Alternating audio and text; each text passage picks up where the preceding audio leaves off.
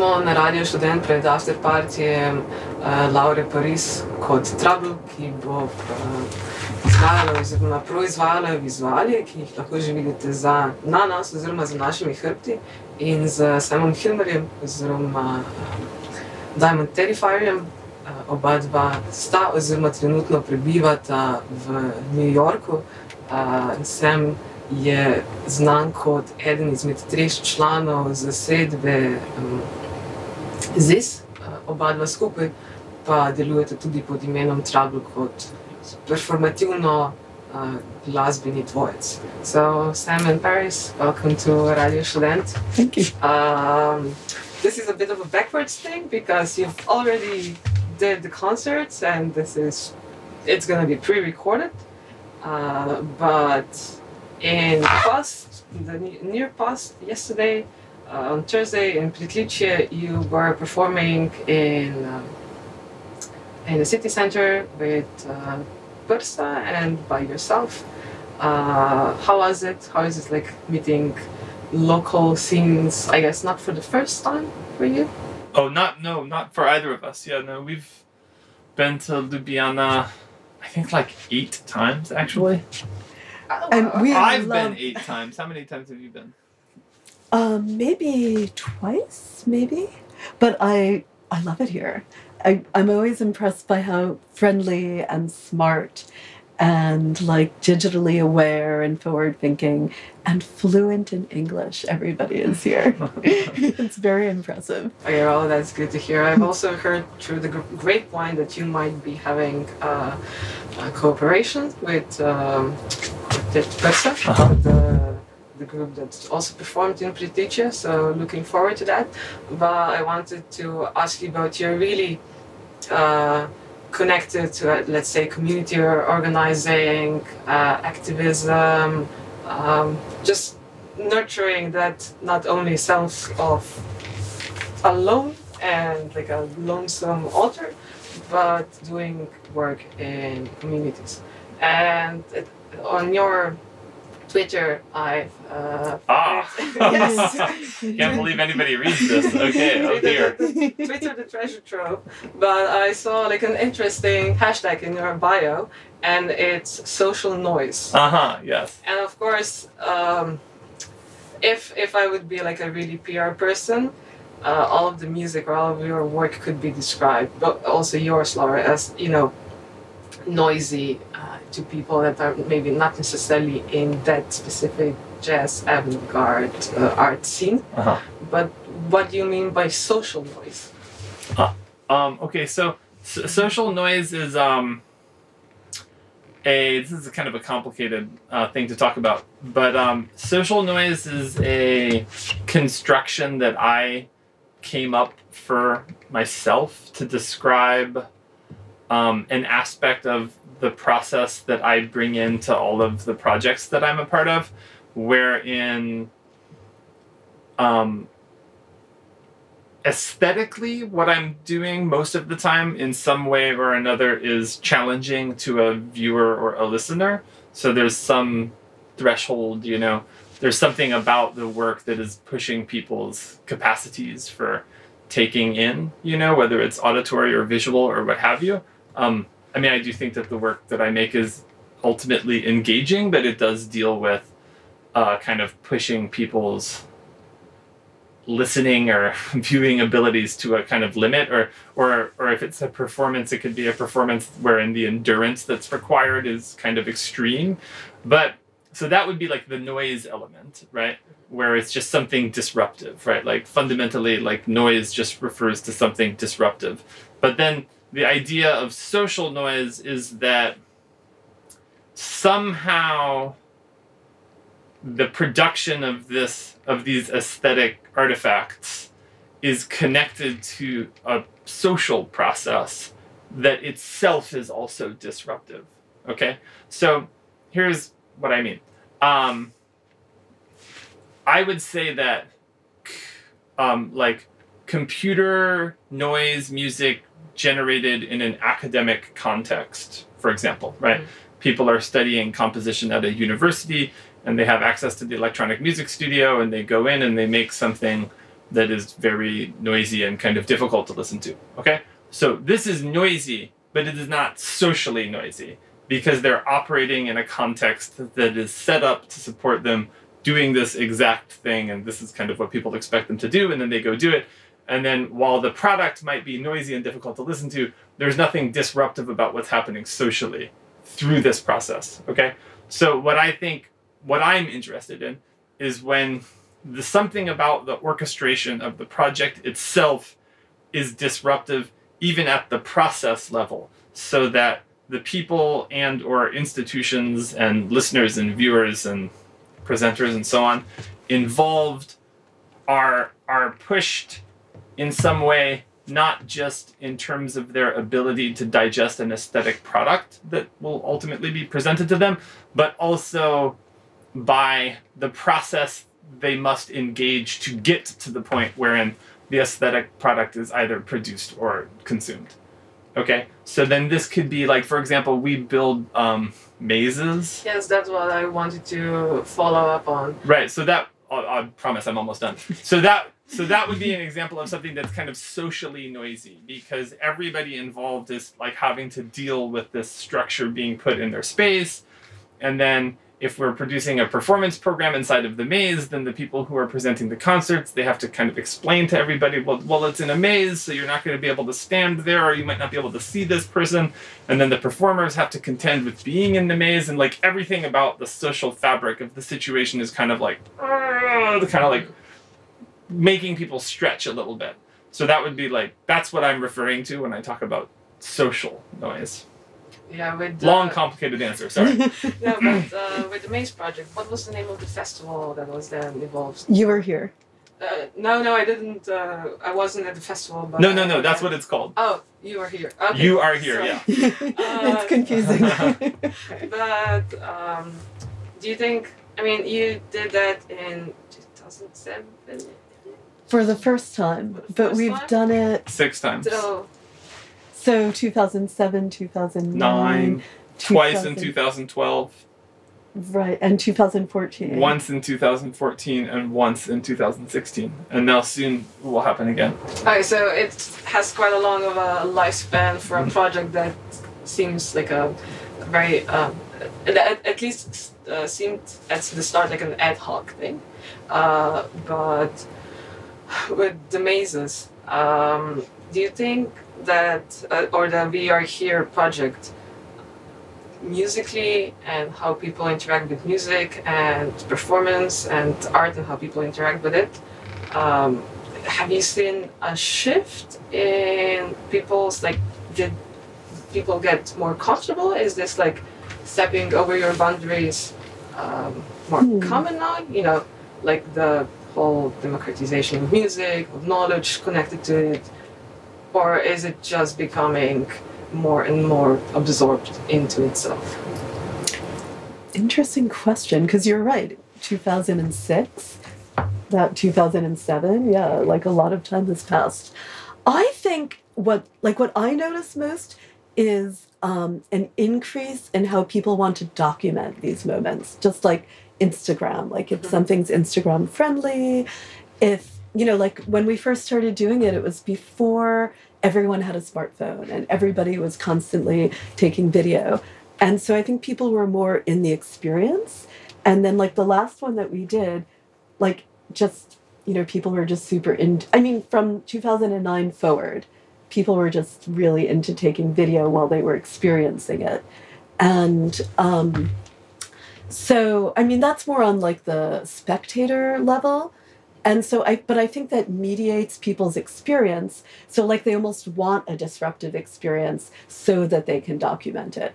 And I think that there's kind of this commodification of disruption, which is, I don't know what to do with that. Is it like disappointing? Is it good? Is it like this thing that was disruptive has become more absorbed, like you're saying, into like mainstream society?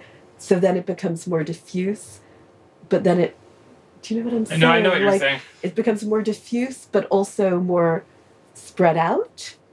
Well, there's a lot of emphasis placed on things being immersive or experiential. Yes. Like, as a musician, I think there's a lot of kind of onus on you to produce something that is not just a musical performance, but that is also like can be kind of marketed as like an experience.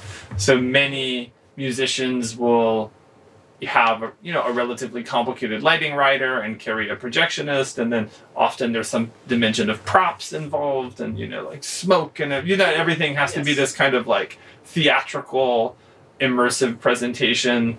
I think because documentation has sped up so much that in the past you'd see a musical performance and then you'd buy the record and listen to the musical performance, and this somehow felt kind of miraculous, right? But now everybody is constantly documenting everything, so to see documentation of something that's just somehow the real life thing has to differentiate itself from the documentation. Do you follow what I mean? Yes. Because we are constantly consuming documentation of real life. So in order for an experience to compete at all as something that people might come to, it has to somehow surpass the documentation that they're always consuming. Otherwise, why would they go? So there is, I would agree with Laura, this kind of increased emphasis on disruptive experiences and immersive experiential stuff, and a kind of commodification thereof. So yeah, I'd say that audiences now are more kind of open to it and excited about it. But it's still extremely frustrating for everybody else involved. Yeah. Don't worry, it's still frustrating. Yeah. Well, yeah, I mean, I think the maze in particular, like, you know how like in traditional, if you could say that, performance art, like so much of the work is about the experience of the performer. Mm-hmm. Like if somebody were going to like swallow a string and pull it out to the other side, like, and it went over like, I don't know, 10 hours. The spectator isn't probably going to be watching for 10 hours. So it's really the performer. And I think the maze is also very much about disrupting the experience of the performer, like, because, you can't stand on stage. If you're a group, you may have like one person there, like, so I think that is still, yes, it's still frustrating. But I also think like it's interesting you ask this question, because we're thinking through like, what will the next iteration of this maze be? And we really need to figure out how to disrupt the documentation piece, because that's how everything is mediated right now. So yes, the easy answer would be no phones or sticker in the cameras, but it does not. It just solves the end product, not the problem itself. But because this is a really quick interview, one last question. Okay, yeah, we can do this all day. Yes, it would be also lovely to do this all day. But a few years ago, I was reading about your performance in 2014 with Berger, and I can't remember the other trio, but the author pointed out this interesting... Wait, where was this? At one of the Sonica events, but in Ljubljana.